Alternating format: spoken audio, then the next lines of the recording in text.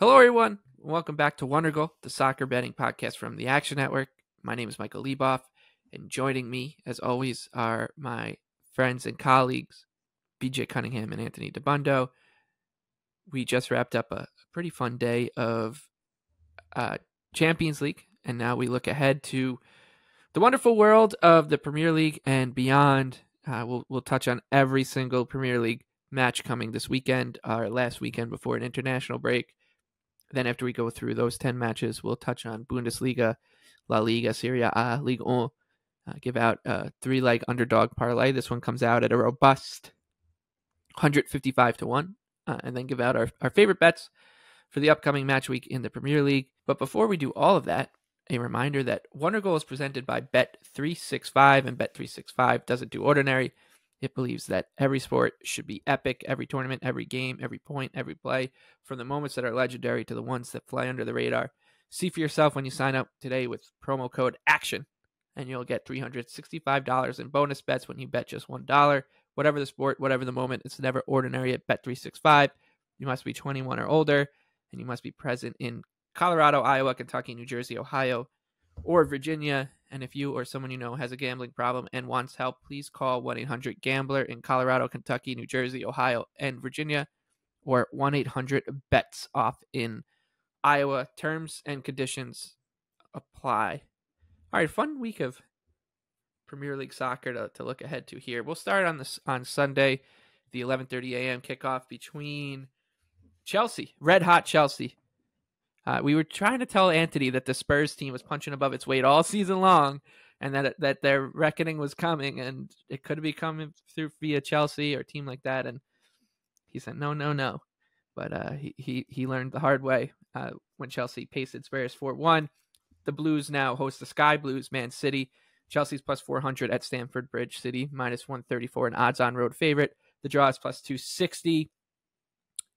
Anthony, you and I are on the same page here. I think that this is a decent spot to look at the underdog.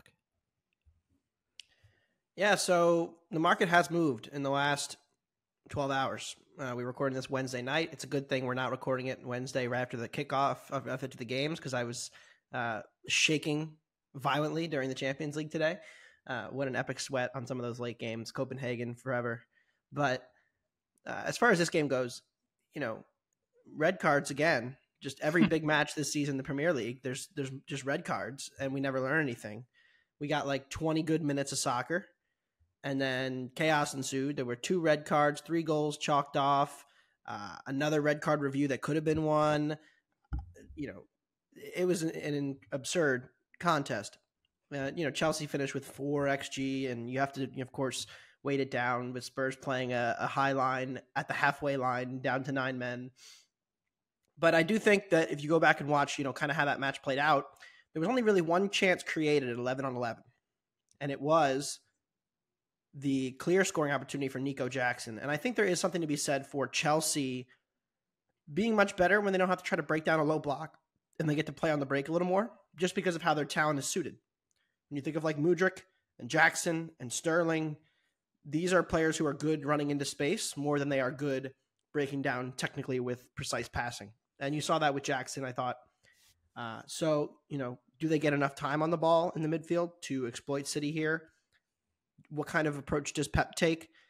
We've seen, Guardiola kind of tweak with lineups here and mix and match. Jeremy Doku has been dynamite for them. He was excellent in the match against Young Boys on Tuesday. He was also great over the weekend in their demolition of Bournemouth. So, it seems that City has figured some things out here, as we expected they would. Not overreact to just a little bit of a blip that they had. But from a numbers perspective, I only make City minus 112 here. So I do think they're a little bit short, but now that the market has come down, right? It went from minus 155 all the way down to minus 125, 130 now at most books.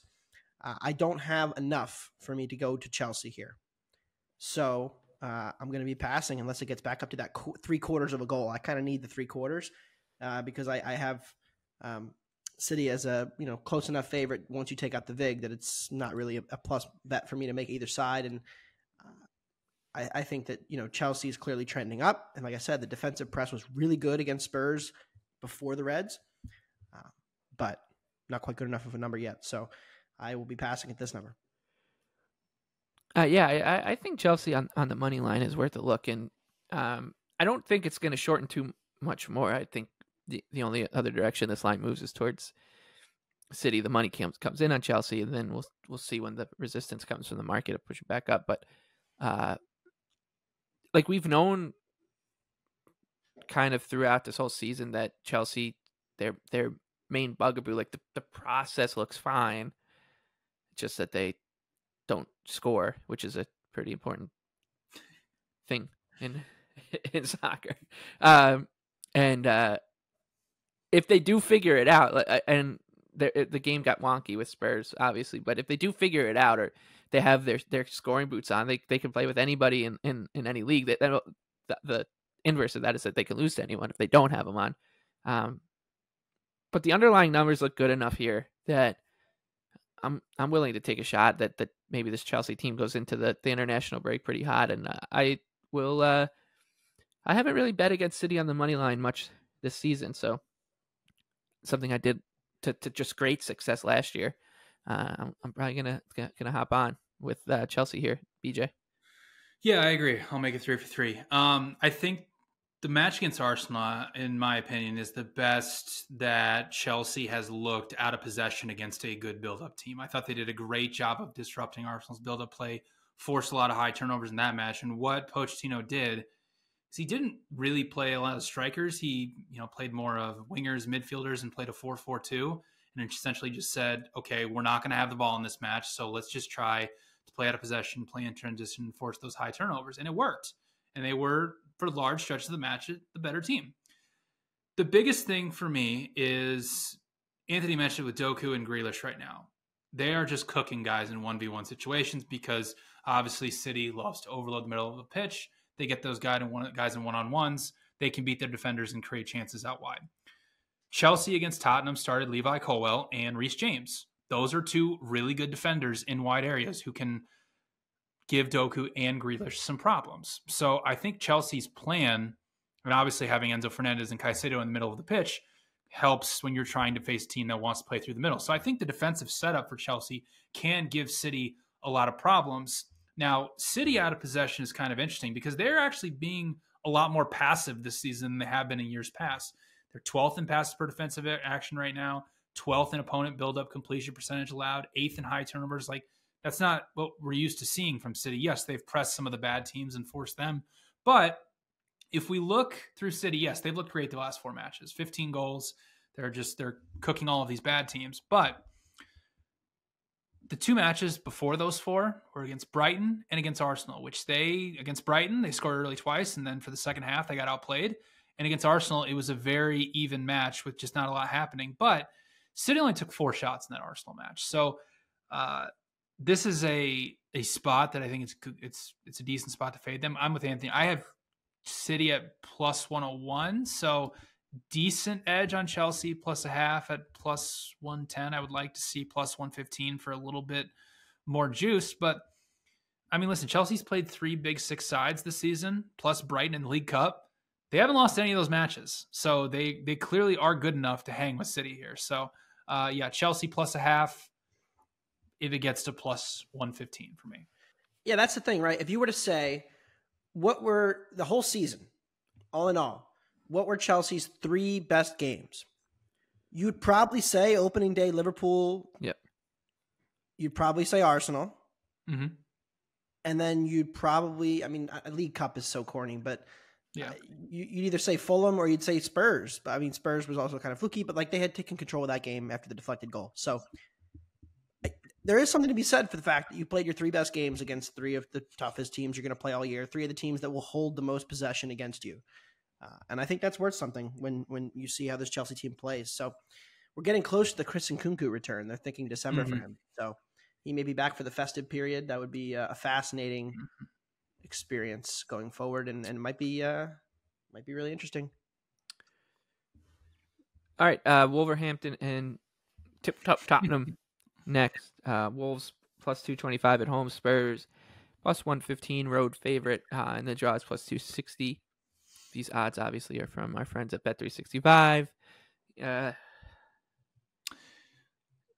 BJ, I Party's got over. nothing here. I want to talk about what happened during the Chelsea-Tottenham match with the market, because it's maybe one of the most insane things I've ever seen since I've been betting soccer. So obviously the Romero red card happens, so he's out for the next match. And then simultaneously, Maddison goes down, and then Van de Ven pulls up with looks like going to be a long-term injury with his hamstring. And I was watching the market. I know Anthony was too. And I was trying to bet Wolves +1. And I had it up there, and it was because Tottenham was minus 150 coming into the match against Wolves. Which was too high to begin with.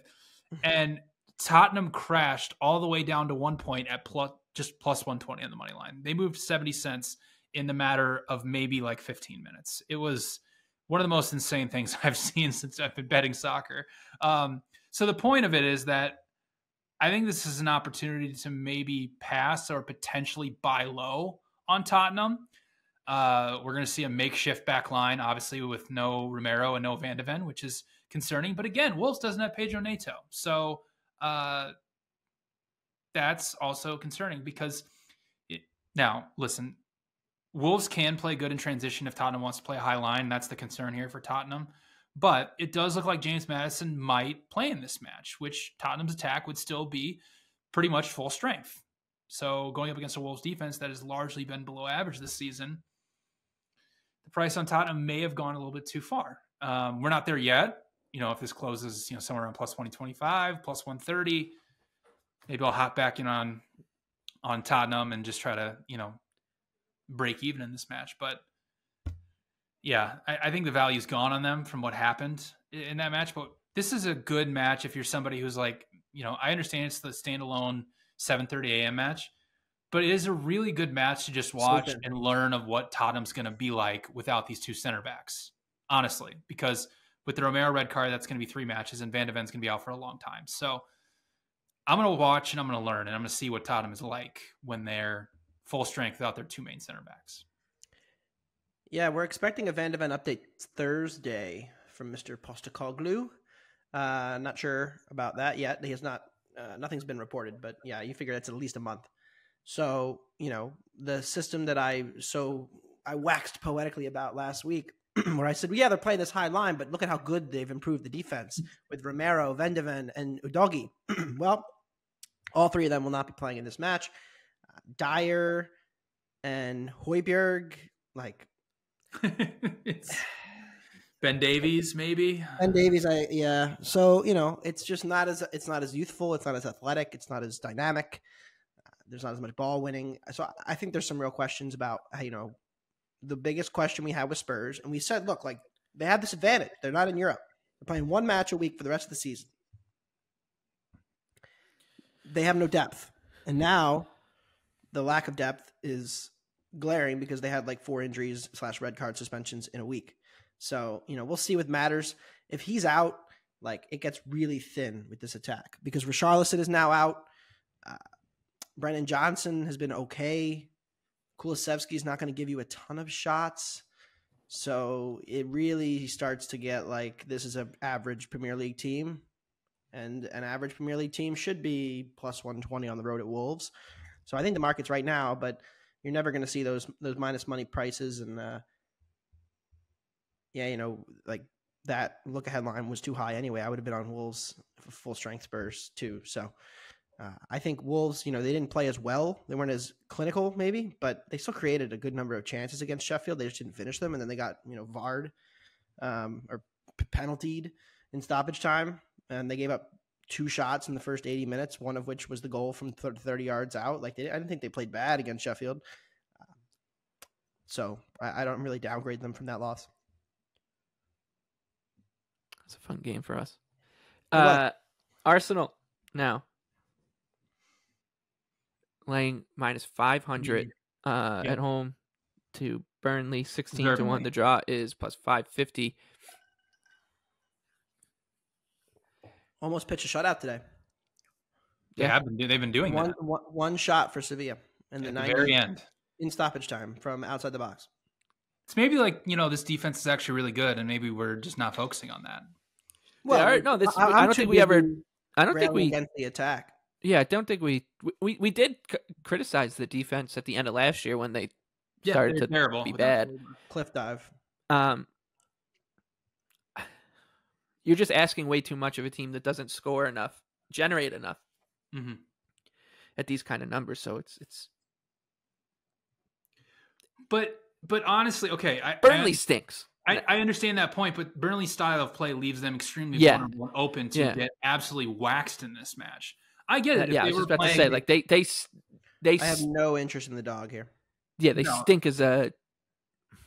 They're so if bad. you would like just given me Luton down at this number, I'd be like, I'd be pumped. I'd be but Burnley are kamikaze. So yeah, I don't want to bet that kind of underdog. I will bet almost any underdog. I've been betting the San Jose Sharks. They won last night against my Flyers. They did. Of course. And I will say this: if you do like hockey and you want to listen to our betting podcast called Line Change, you should. Tomorrow's Sharks Oilers game is one of the betting events of the season. How were the Sharks? Same game parlays and stuff like that. But I digress. If a team's going to play Arsenal like in a stoic, pragmatic way, they become very, very interesting as an underdog at these prices. If they're going to play like they are Arsenal, yeah, like they're Barcelona 2006. Like I don't. Who's the Lionel Messi at Burnley? Like what is going on here? Decent. Mdouni. Yeah, putting up some okay numbers every once in a while. Koleosho. Yeah, he's the difference maker here. Just get the ball on his feet. He can beat Arsenal on his own. No interest.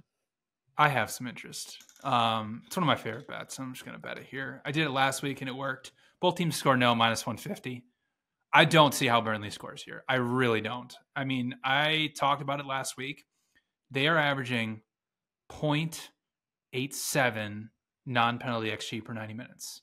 If it wasn't for Sheffield United, that'd be the worst in the Premier League. And given their style of play, their build out of the back, pragmatic, try to play the ball through the lines, that's not going to work against one of the best out of possession and pressing teams in the entire world. And the problem with Burnley is they don't know how to play another way. This is the only way they know how to play. And it's very, very clear that, especially out of possession, that they are set up to high press and try to cause turnovers.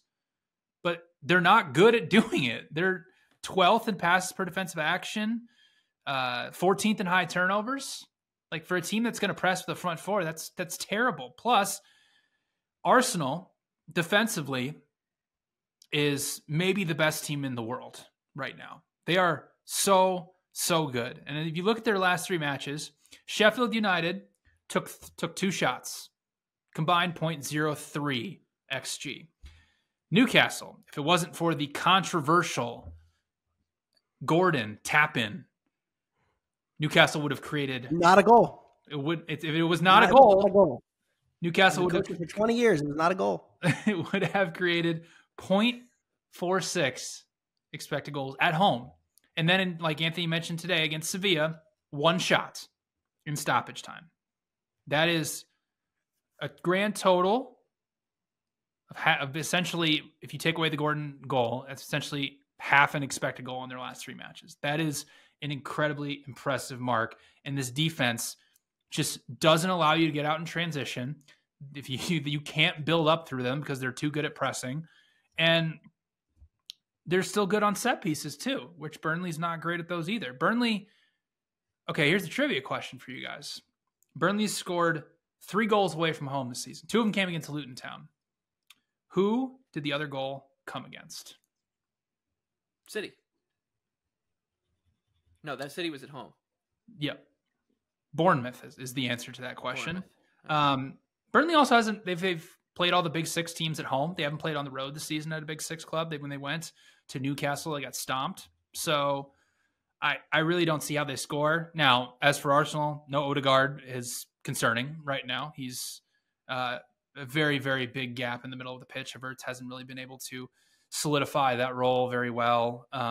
It's been just a lot of Saka and Martinelli out wide. I thought Arsenal offensively looked good today. They actually tried to play through the middle of the pitch, which was an encouraging sign.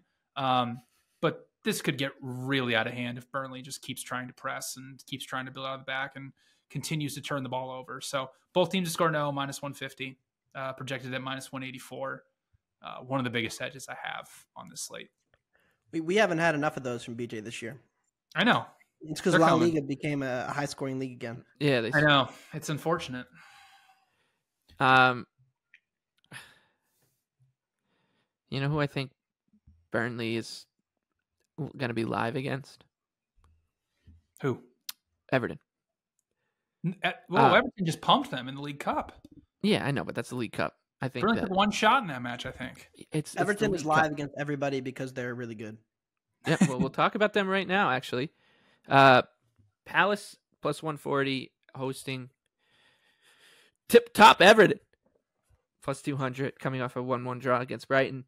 Outplayed the goals. Yeah, they did. They did. I mean, nobody comes to Goodison Park and outplays this Everton. At some point, we're going to have to do the Charles Barkley meme dialogue about Brighton. Maybe we'll save that when they play a good team again, but it's not been great. No. Yeah. Well,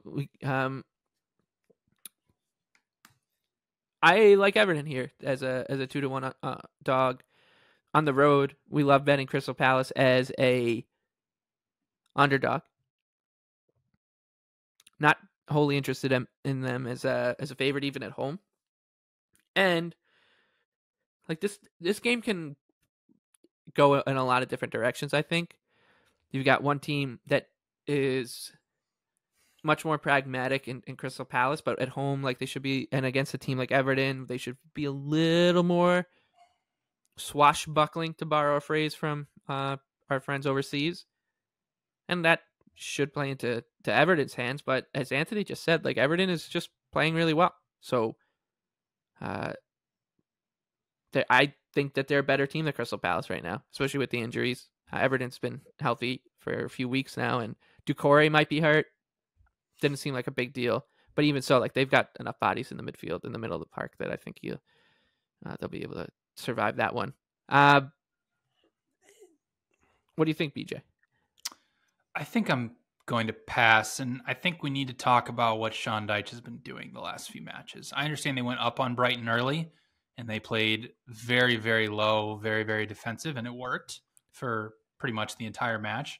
But even the match before that against West Ham, it was a very relatively boring match. They didn't really do their normal high pressing. If we can go back further, obviously against Liverpool, they got the red card and basically had to defend for their lives the entire match. But so is Dyche going back on his old ways? Or is he done? No, I think he's just very adaptable. He's an adaptable manager. Like he's one of the few, I think, that goes into each match and is happy to tinker. No, I think there's absolutely a little bit of that. I think the difference now, and it's kind of weird, right? Because we talked about Everton in the early season. We were like, well, the attackers stink, but they're still creating a lot of chances because they're so open. They're forcing more people forward because the attackers stink. And then the good ones came in. And now Dyche is saying, well, we don't have to attack with as many people now because the ones we are attacking with are better. And thus we're not doing as much attacking. And we're still kind of squeaking by. Like, you know, they pressed Brighton early in the game, but then very much sat deep in the entire match. This is the kind of match where, like, I don't really love a pregame side, but I think either side goes up a goal. You got to look for like a live under, because Palace can shut it down and make it really hard on Everton, who still, even with the way they play, is very route one, prefers to have the other team have the ball. And Palace says, go ahead, have the ball. Challenge you to break us down. And Everton on the opposite front, like, we now have a couple of games where when they do take the lead, they are sitting off a lot and not really committing numbers to, you know, creating those high turnovers. And they're not a build-up possession team at all. So if you start every possession in their own half, it's hard for them to score. They need those high turnovers to create chances. So, I think this is like, from a pregame perspective, I have Everton above Palace now.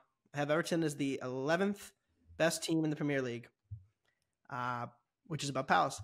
But I think the line's kind of right with Palace at home here. Eze's back, so that's encouraging for their attack. Like, they're going to have somebody to carry the ball forward. But I don't really think this is a great, like, the under 2.5 is super juiced. So like if you get like an early goal and you can get a 3 juiced, love it.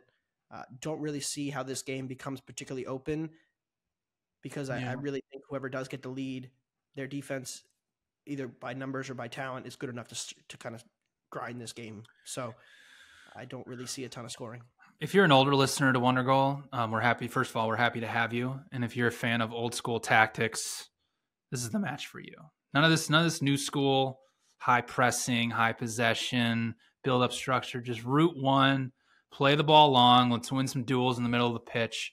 And that's what you're going to see pretty much for all 90 minutes. So this definitely, I agree with Anthony, live under is the only way to play it. All right, time for the game of the week. I am so excited to bet Luton Town against Manchester United. United minus 300 at home. The Hatters coming in at 8-1, and the draw is plus 425. I think there's a couple of ways here that United loses this match. One, they're not very good. They're not good defensively. Two, seems like a good reason. Yeah, but so that's their the actual on-field play. Number two is got kind of a lame duck coach situation, lame duck manager. A lot of times in other sports, you'll see teams kind of lose the plot a little bit as play their manager out. And it's so toxic. I would, if I'm Man United, I would much rather this game be at Kenilworth Road or played in Riyadh or in Boca Raton or something, because the last place on the planet I'd want to be on Saturday is at Old Trafford. They're going to get booed as they come out. If they were playing hockey in Canada, there'd be a jersey on the ice. Like, this is so bad. And Luton Town's buoyant right now. Like, they've been decent for relative to their expectations. They're coming off maybe their most impressive performance in the history of the club, a 1-1 draw against Liverpool, in which they were relatively unlucky to not get out of there with 3 points because it was a classic late winner or late equalizer for Liverpool. That's one way to put it. Yeah. Darwin Nunez would disagree with that statement. Anyways, the point is, I say this a lot. Who on earth is betting Manchester United at this number? Well, it did come down a lot today. It did. As it should. I wanted to bet Luton, but then it came really far down, and now I'm like, well, it's a flat 1.5. Now, that being said, how many matches do you think United's won by multiple goals in the league this season? I was digging into this. I did an article on the New York Post for their match against Copenhagen. They beat Crystal Palace by 3 in the EFL Cup. It was a reserve team from Palace. Yeah, and it was they beat Burnley by 1, Sheffield United by 1, Brentford by 1, Fulham by 1, Copenhagen by 1. It's Forest by 1. It's by the slimmest. Like, this is an exaggeration, but a couple bad bounces for this team, and they've gotten every good bounce. Yeah, they're in 15th place. Like, take away 2 of those wins. Well, take away 2 of those wins and give them draws, and they're on 14 points, and they're at in 13th place in the league right now, and and no one's in relegation trouble outside of those 4 teams that we know. But this is such an unimpressive team right now, and I'm pretty sure they're gonna quit on their manager. If soccer matches were only 90 minutes, they would have what? They would have lost to Sheffield. 5 less points. Yeah. They would have lost. They got the draw. Fulham. Yeah, Fulham, Sheffield. They tied Fulham. They would have lost to Brentford. So yeah, Brentford. I'm not Sheffield. Points. Brentford. I mean, they would have tied Sheffield. They would have. Now, to be fair, they would have tied Arsenal as well. That's true. So, give a little bright spot there to United. That might have been their best performance of the season. But yeah, no. I mean, essentially, if you're laying United minus 1.5 here, you're asking them to do something they have not done all season long, which is beat a Premier League team in a Premier League match by multiple goals. Without Casemiro, without Luke Shaw, without Lisandro Martinez, without now Johnny Evans is out as well. Well, Imagine saying that was a big loss. I know, but I'm like, okay, well, today, though. it's Like, now you, it's just you go down yeah, a man, but you're up 2 goals, and they just exactly. completely capitulated. And that's the problem. They're not good. They're not good out of like possession. it's not even just the numbers are bad, but it's a perfect storm of the numbers are bad and the team just, eye test, sniff test, whatever you want to call it. There's no backbone here, and how do they run away? They scored what in the 3rd minute today? And I'll be honest, up until the red card, they actually looked really, really good. They played all right, yeah. They were moving the ball very, very well. It was a lot of quick passes. They were moving the ball between the lines. Like it actually looked like the best version of what Ten Hag wanted them to play. And then a red card happened, and they just completely fell apart. It was just like they went down like 3 men instead of 1. It was crazy. We got an opening line for the return trip to hell without Marcus Rashford in 3 weeks. You want to guess what United is on the money line for that match at one book that put it up? Are they a road favorite? They are. Oh my Even god! money. Yeah, I was gonna say what? Yeah, it's crazy. That's but insane. like Michael said, Anyway. I mean, if Ten Hag's fired, we might have to completely throw out the true. numbers and bet them. And I already bet that. If you follow me in the app, then you know. This is a manager managing for his job. Like they lose to Luton, he's done. It's the international break, perfect time to just cut ties, bring in Big Sam for the rest of the season, keep him up, and go from there. Give it to Sam for the rest of the year. It's such a mess and such a good opportunity, I think, to sprinkle a big money line. And I know it's moved, but up the Hatters, man. This is such a good spot to try to pick at these bones. One last thing I'll say. Manchester United, if you just strictly looked at expected points, they have overperformed better than more than any team in the Premier League this season. And what has it got them? 8th place. Like that's how bad it is right now. They should be in the bottom half of the table, but because of some late luck, essentially, they are somehow sitting in 8th place. And would you look at that? I just got a notification in the award-winning Action Network app that BJ Cunningham is betting. Oh, I didn't realize we had openers yet. Plus a half. Yep. Against Manchester United. Yep. It's crazy line. Welcome to hell. All right. Let's move on to Bournemouth and Newcastle. Now, the Cherries at home, 4-1. Newcastle traveling at -150. The draw is 3-1. Not a good showing for our boys from Saudi Arabia over the midweek, going to Dortmund and losing. That was the thing, right? We talked about it. We were like, well, they might rotate and they might be dead because they played a war on Saturday. And everybody's hurt. Yep. Yeah. That was a terrible bet. Now Bruno's suspended here. Yeah. He got a yellow card accumulation, so he's down. Dan Burns going to be out a while. It's like who with Ishak and Wilson. Like Callum Wilson's gone. Well, Ishak's gone. Wilson's in. Wilson, is he? I thought. Well, he's like at least a doubt. Right. So the market's come down pretty hard here, and I don't blame. They ran out of players here. Yeah. Yeah, I actually don't think Bournemouth is out of control to play him. I am not going to. It's the worst matchup possible for Bournemouth, though. Yeah, I understand Newcastle has nobody. A hamstring for Wilson. Yeah, I understand they have nobody, but it's the worst possible matchup that Bournemouth could have in the Premier League against really anybody. Like outside at home, though, and again, like the Newcastle legs, like the press doesn't work as well if everybody's dead.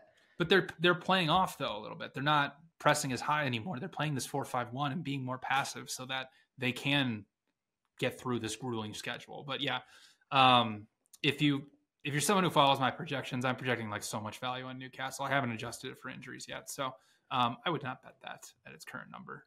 The only thing I would look at here, but if Wilson's out, I don't know if I can bet it would maybe be over 3. Who?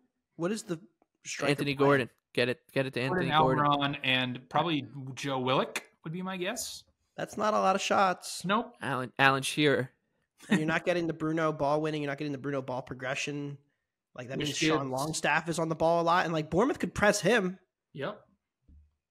And did some turnovers, and I mean maybe over. Feels like Newcastle gets picked off maybe, but the line did come down a lot. So Yeah. it's the same price they were against Wolves like 2 weeks ago. Yep. That was what, 2-2? Yeah. Pretty even game. Villa and Fulham. Villa's minus 175. Hosting the Cottagers, coming in at plus 450. And the draw here is plus 320. I think my New Year's resolution is going to be to pretend that Aston Villa doesn't exist. So I'm going to be passing here, BJ. Why is that? I just can't get them right. I don't think I've won a bet on them in... You got it last week. You had the trees, right? The trees, yeah. But I like... That's true. That's the first time I ever won. Here's what I'll say about Aston Villa. That's the first time I pulled up my numbers on them, and this is the second time I beat Villa all year, and the only other one was the EFL Cup when Everton beat them. And I don't even know if I want to count the trees because we had them in another heartbreaking money line, our underdog money line parlay that Anthony was like, Sheffield United is already dead, and the real killer was that Dortmund didn't even get off the bus against Bayern. Yeah, we had that wonderful moment, the 90th minute penalty or 99th minute penalty. We're all celebrating. Spoiled. I didn't even get a chance to watch watch Bayern and Dortmund because by the time I was getting ready to get settled in and watch and have a nice sweat, Anthony's team already had puked all over themselves. Anyways, yeah, nothing for me here, Villa and Fulham. But Anthony, you have a play though. Yeah, I grabbed some under 3, minus 125. It has moved up a little bit, so it's like minus 135-ish now.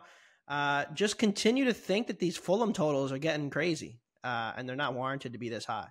They played United in a game that was so open, but the attacking quality was so bad that they only got to 1.7 expected goals. There was a lot of opportunities in transition there at the Craven Cottage, but Fulham has been considerably more passive away from home.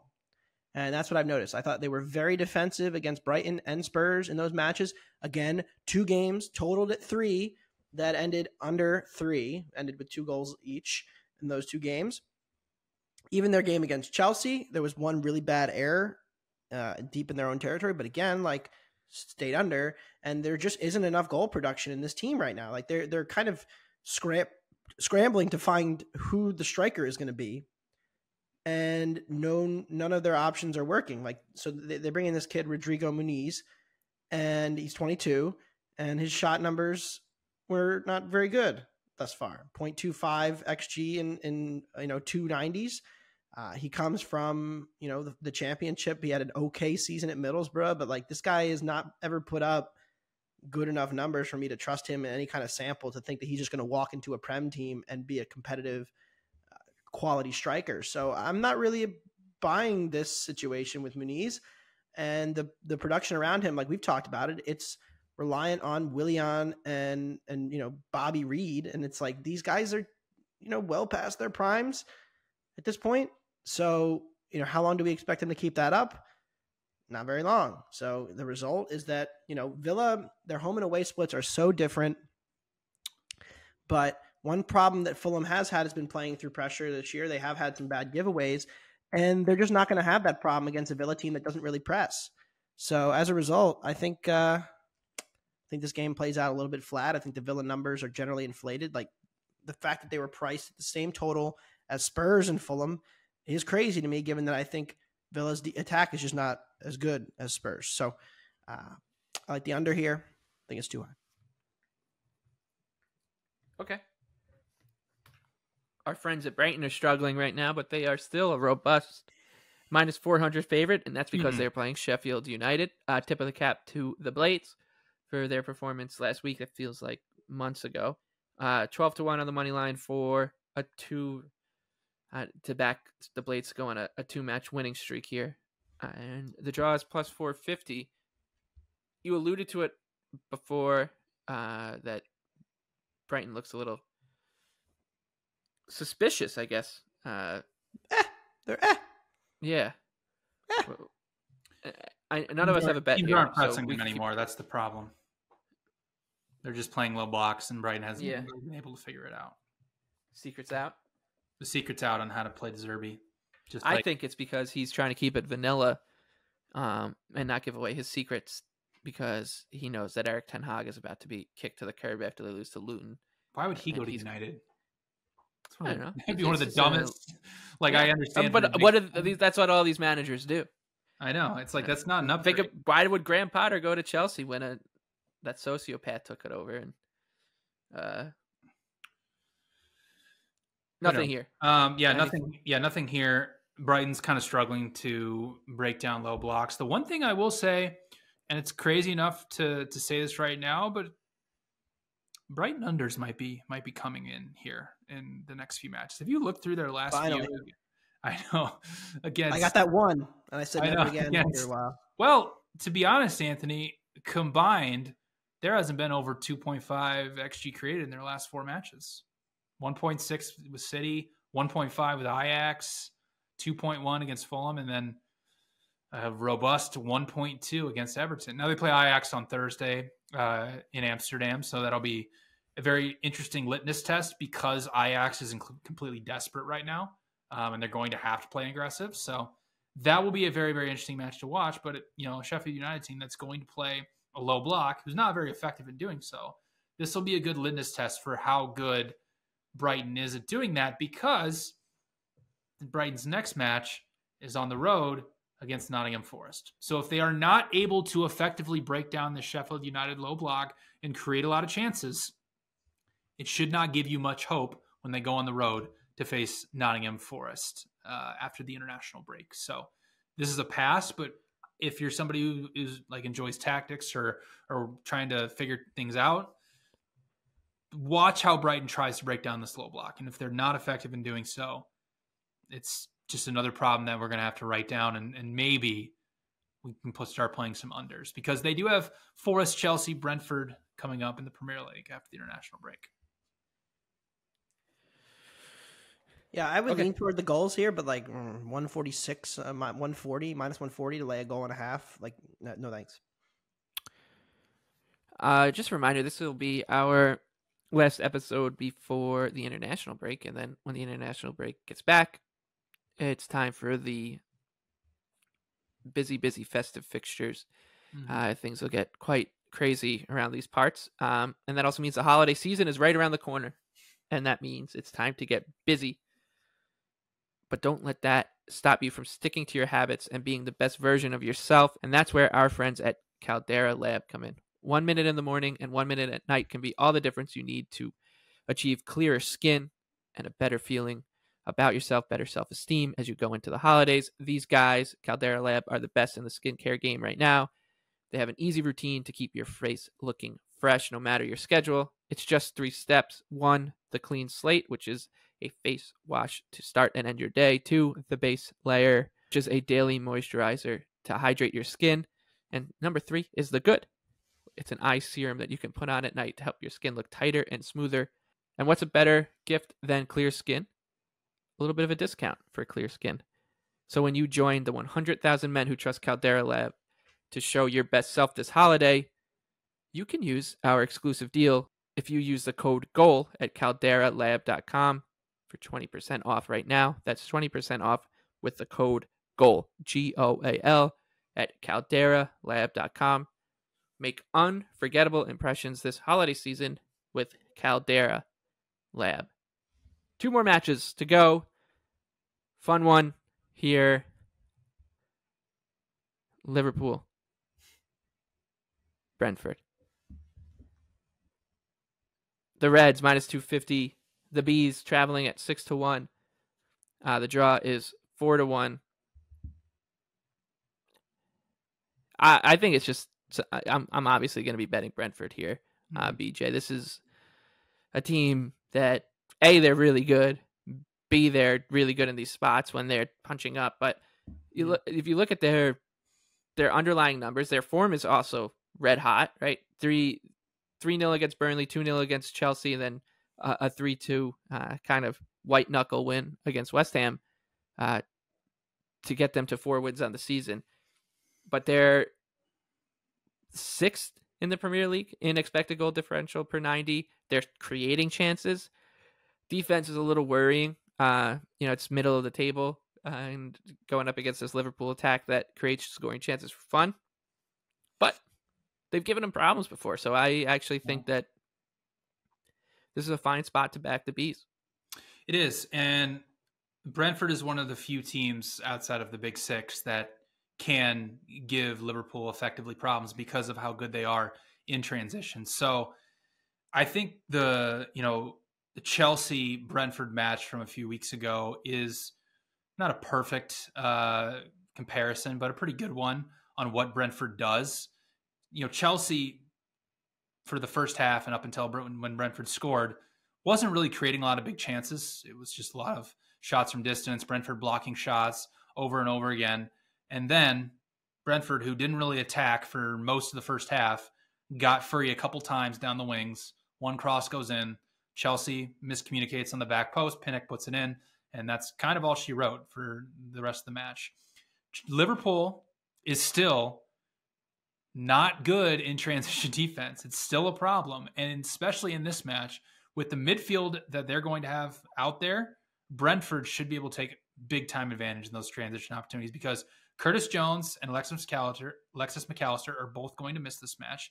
It looks like Gravenberch is doubtful and Thiago is still out. So you're going to have some type of makeshift midfield with, it might be with Taro Endo as the ball stopping midfielder. Obviously Szoboszlai will be in there and maybe Cody Gakpo, but it's still not a lot of great ball winning in the middle of the pitch. And the biggest thing of why Liverpool is bad in transition defense, especially against these teams like Brentford, is because when they invert Trent Alexander-Arnold into the middle of the pitch, well, once they lose the ball, he's not a great defender in transition. So there's not only space out in wide areas where Konate and whoever is playing on the left, at this point, it'll probably be Joe Gomez or Tsimikas will be my guess.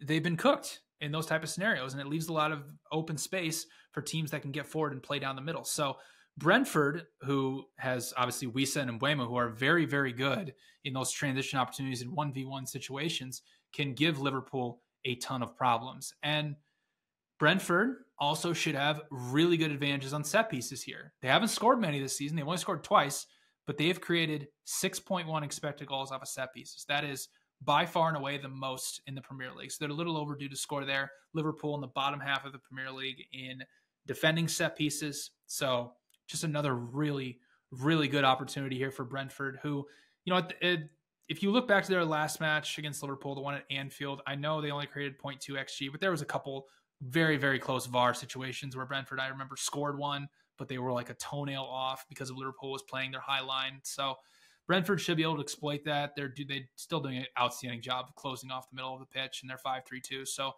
it's going to have to be a lot of Salah and whether it's Diaz or Jota, whoever's playing out on the wings, of trying to create those chances from out wide and in. And Brentford's really good at defending their penalty area. So Brentford plus 1.5, minus 115. It's just a classic Brentford spot.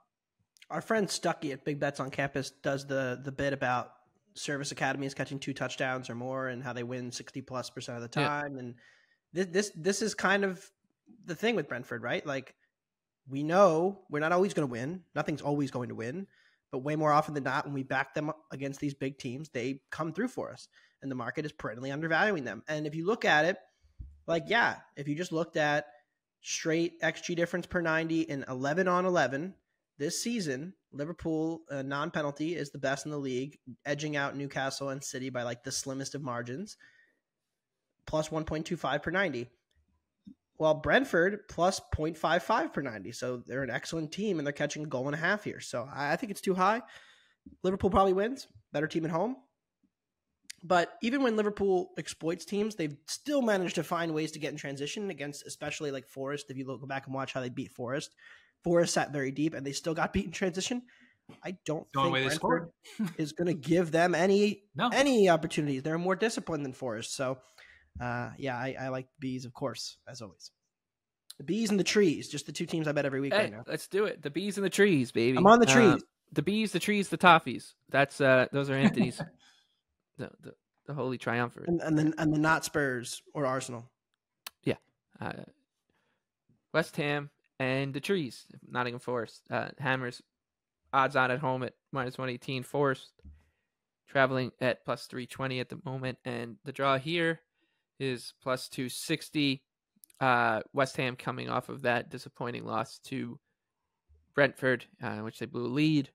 Forest coming off of a big win that against Villa. We were on them. Well deserved. Forest is climbing. Look out. But yeah, I think that this is another good opportunity to bet this team against a West Ham side that is just having oodles of trouble right now defensively, which is not what you'd expect out of a David Moyes side, but the only teams that have allowed more expected goals than the Hammers on the year, Sheffield United, Bournemouth, and Luton Town. And that's translated to actual goals against too. They're 6 from the bottom and tied with Brighton at 20 goals allowed. So I think this is your trees, Anthony. Your boy Steve Cooper. You've been telling us this whole time. Great manager. Finally, BJ and I are seeing the light. Never doubted him. Yeah, I just think this is the perfect, what the hell is West Ham going to do? They keep starting Antonio. We talked about this last week.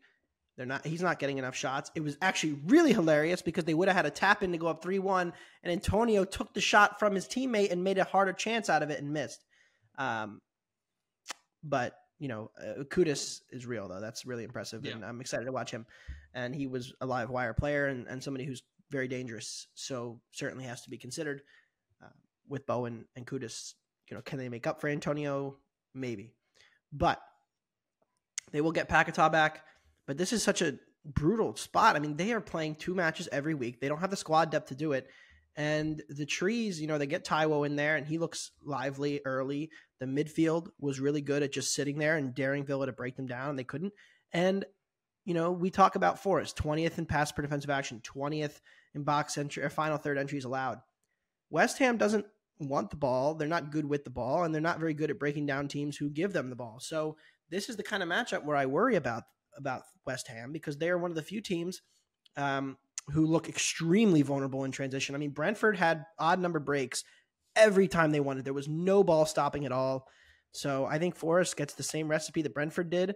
Do I think Forest is as good as Brentford? No, but now I get a dog price. I get to catch a half a goal instead of laying it with the Bees last week. So give me the trees plus a half. I know how bad their road numbers are. It's the only thing that's kind of scary here. Mm-hmm. There you are. Plus or minus 0.93 per 90 away from home. And, we talked about last year, it was pretty ugly there too. But again, just this Hammers team and the way they profile being so bad in possession and so bad at tilting the field, Forest can probably just play their way to an even game here. And unless bounces go against them, they're probably going to get a result.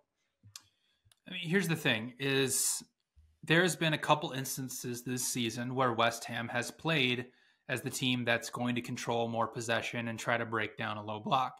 It happened against Luton Town. They created 1 expected goal. It happened against Freiburg in the Europa League. They created 1 expected goal. It happened against Everton a few weeks ago. They held 64% possession. They created 0.7 expected goals. So I agree with Anthony. What is West Ham going to do? Are they really going to break down this effective low block and stop Forest going forward and transition effectively? No, they're not going to. So this is a good spot here for the trees. I don't know who's laying minus 125. They also have a home match against Olympiacos in the Europa League on Thursday, so they're going to be a little bit gassed here, especially going into international break. So I don't know who's laying minus 125 with West Ham. So, Nottingham Forest plus a half, plus 105. Agree with Anthony. All right, that wraps up the Premier League. We'll revisit them at the end of the show with our best bets. Now on to the Bundesliga. Quick anecdote. I was at the bank the other day, and I heard some guy talking to the teller about Heidenheim and Stuttgart. Yeah. They're the worst defensive team in Europe. They're so fun. I couldn't get the context of the conversation, but I heard him say both. He had a pretty thick German accent. So, by the way, I think, Michael, the highest total I've ever seen in one of these top 5 leagues this weekend, Bayern and Heidenheim, is 4.5. That's the highest I've ever seen. It's pretty close to being straight too. So that Bayern fraud stole another result today. They did. They did. Did not cover. We'll get them. We'll get them in the final with Galatasaray. What do you guys have for the Bundesliga? Yeah, you can go first, Anthony. Stuttgart, pick 'em at home, -110 against Borussia Dortmund. Where do I say? Who's the better team? Because I will posit that Stuttgart is the better team, and they're pick 'em at home. Because we now have a quarter of the German season played, more than a quarter, 10 of the 34 matches. And Stuttgart's expected goal differential is plus 1.22 per 90. And I know they've lost the last 2 matches, and I know that it conveniently fits in the narrative because Girassi was out, and Girassi has scored 14 goals in the first 8 matches. He was scoring at a god mode rate. But in the 2 matches without him, they created 3.6 XG against Hoffenheim at home, and then went to BJ's boys, Heidenheim, and created 2.6, which actually isn't that impressive because Heidenheim is conceding 2.5 per match. I know. But either way, the market has given them a huge downgrade because Girassi's out. And look, I get it. Like, he's very good. And I joked that he was the best striker in the world 2 weeks ago. And for the first month and a half, he was. But, like, this attack is still cooking. It doesn't matter whether he's there or not. The underlying system is really impressive. The box entry data is better than Dortmund's. Dortmund's transition defense is still a nightmare. I know Newcastle didn't do shit against them, but like they went to the yellow wall they started like pretty much bums. Like it was a really bad attacking group from Newcastle that went to Dortmund in that match. So I just really don't buy it. And I think that this defense still stinks. I mean, you look at like their numbers this season, 2.4 to PSG, 1.6 to Milan, 1.1 to Newcastle, 3.2 to Bayern, 2 to Frankfurt. Like they just haven't been good defensively. And look, I got suckered in last weekend and bet them at home, thought they'd give a good showing. They didn't. But like BJ talked about this on the Champions League show, like the hole is very obvious where it is. It's just, they don't have any ball winning. Emre Can is still hurt. And so I think Dortmund should be a dog. So yeah, Stuttgart, love them at home here. -110. Pick them. Yeah, I like Cologne on the road. Pick 'em plus 120 against Bochum. I don't see why Bochum should be a home favorite here. I mean, Cologne, if we go back to last season and we just take the priors coming into here, Cologne was around an even expected goal differential. They underperformed quite drastically, while Bochum was around a minus 0.7 XG differential per 90 minutes. So that's a pretty decent gap between these two clubs. Again, we've played about a quarter of the season, and Bochum is still sitting at they're now at minus 0.85 XG differential per 90 minutes. So they have not improved. They're not any better. Their defense is still conceding chance after chance after chance. And suddenly the market is now saying, okay, these two teams are actually kind of even on a neutral field, which I don't believe to be the case whatsoever. The process numbers for Cologne are still there. They just can't put anything in the back of the net, and that's why they're in last place. First and final third of box entry conversion rate offensively, so they're getting good transitional opportunities and getting the ball into the box. They're crossing at a top 5 rate. They're top 7 in expected threat, top 6 in shots. Like, this offense is still very, very good. Again, they just can't put the ball in the back of the net for whatever reason. So Cologne, pick them plus 120, projected them pretty close to a pick 'em here against Bochum. And also the Leverkusen Union Berlin line is quite crazy, to say the least. I've done a pretty good job this season of just avoiding the Leverkusen train because they are just trucking everybody right now. Probably the best form of anybody in Europe. But the Union Berlin defense has drastically underperformed. In the Bundesliga, they have conceded about 19 goals, have about 13 expected. So I am projecting a little bit of value on the under. Leverkusen has ran incredibly hot offensively. Could see some regression in that. But again, I don't know if I want to stand in front of the train this week. That gets a 2. I will be betting Union Berlin. It's 1 3/4 right now. It's crazy. I make it under 1.5. Yeah. Okay. We'll go to La Liga next. PJ. Las Palmas plus a half. There they are. Shout out, what is it? Humble Country Lawyer. Shout them out here. POPO. Las Palmas plus a half against Osasuna. I think we need to talk about Las Palmas really quick because They are holding, on average, 57.9% possession in the La Liga this season. That is more than Real Madrid. Now, to be fair, they're doing nothing with it.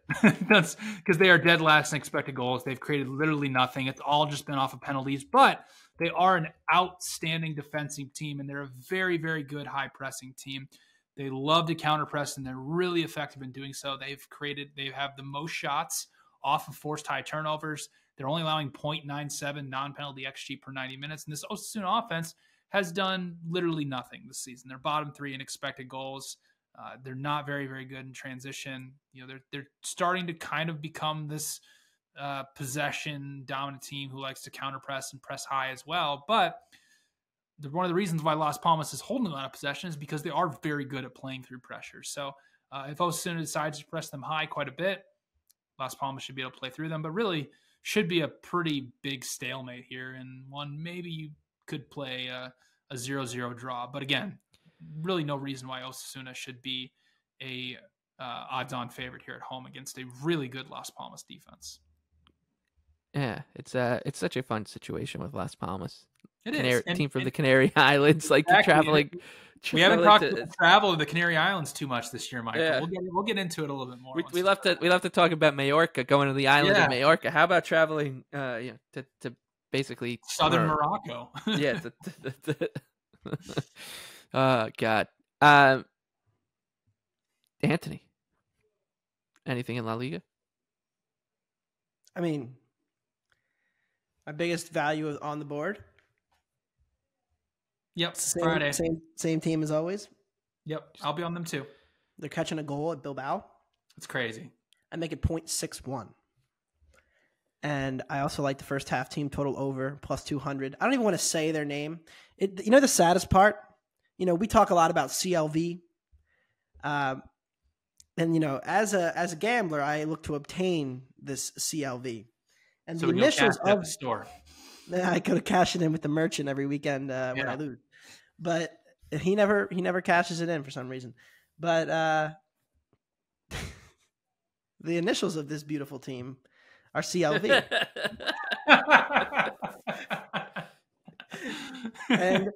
and last week, we bet them pick them -110 against Sevilla at home, and they close like -145. They dominate the first hour, 15 minutes, and then they get a red card, and the Serie scores, and then I'm like, all right, push, whatever.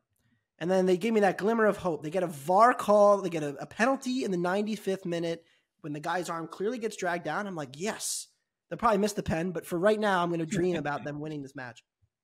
VAR says, no, sorry, Celta Vigo's playing. They don't get the penalty. Again, we've talked about this a couple times now. Just add it to the list. They are getting historically screwed by the officials. VAR calls, reds, overturns, disallows, everything you could possibly have go wrong for them. It's gone wrong, and yet the underlying process is so damn good. Over 2.25 XG against Sevilla. They're an above-average attacking team. I love everything about this Vigo team. I think they're really trending up. I think the market is so wrong on them, and they're going to pay eventually once they start getting these goddamn VAR calls to go their way. And you know what? Maybe the refs they'll know, and they'll feel bad. They'll give them one. So Vigo, team total over a half, first half, plus 200. Vigo. One, -118. I love it. I got to look at the schedule to see how many times I'm going to bet this team in the next month, but it could be fun. And you guys are on the same side in Serie A. The derby. Shouldn't be a shocking one. It's Jose Mourinho versus Mauricio Sarri. Roma pick 'em. Even money. BJ's gone from not being able to pronounce them to breaking into accents. He's becoming the beautiful Iowa Paisan. Yeah, it's his. You know what? You might as well keep firing from behind the arc, Anthony. You don't. No, but this is growth. Shy away from shooting. You're as a human being, you are intended to grow and to change, and this is BJ. This is BJ growing. Trying. He's growing, and he.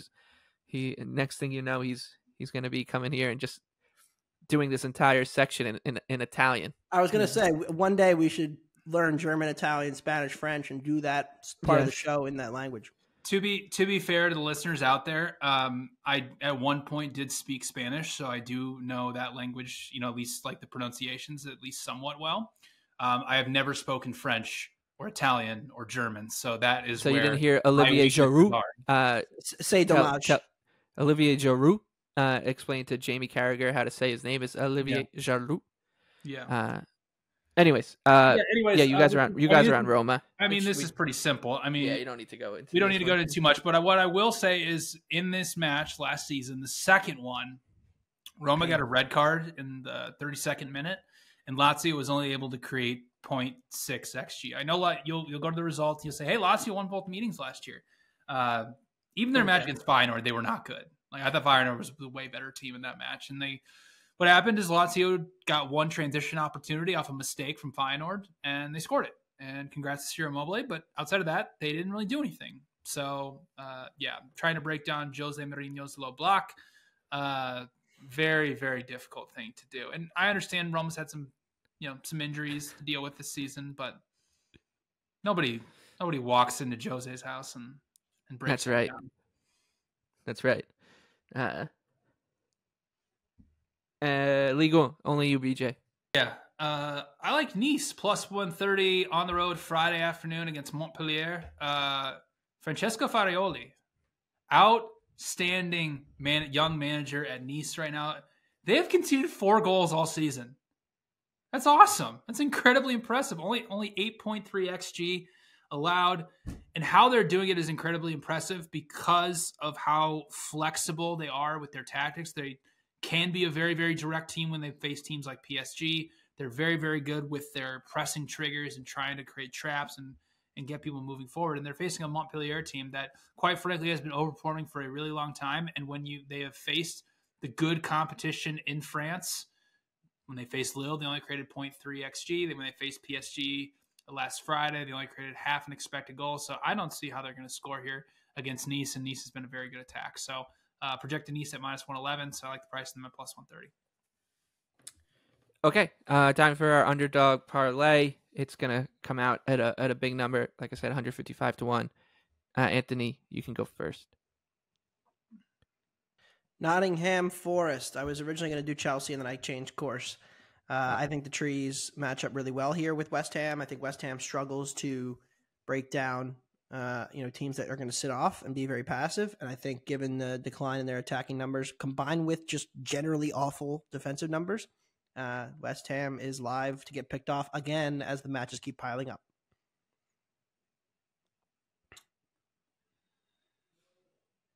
So with that adjustment, it means that the parlay comes out at 137 at 1. That's what happens when Anthony makes me do math on the fly. I like Luton Town. What's the opposite of a heat check? Like in basketball, they say heat check, like when the guy's like on fire. Yeah, like what is it? Is there one? That's what I'm doing with United. I should learn the name because I'm quite bad at basketball. Yeah, well, whatever the opposite of a heat check is, that's what I'm trying to pull off here with Manchester United, and they could be a little bit of a dead man walking going into this home match against Luton in what will be a very toxic atmosphere at the Theater of Dreams. BJ, what about you?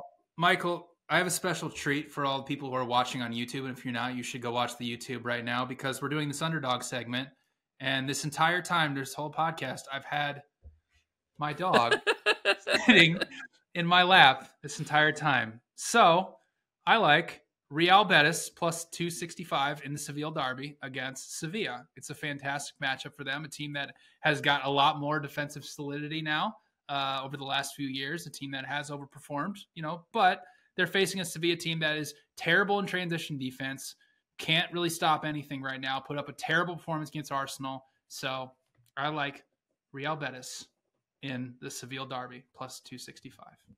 If Betis wins, I think all three of us need to bring our dogs onto the dog show segment for the rest of the time.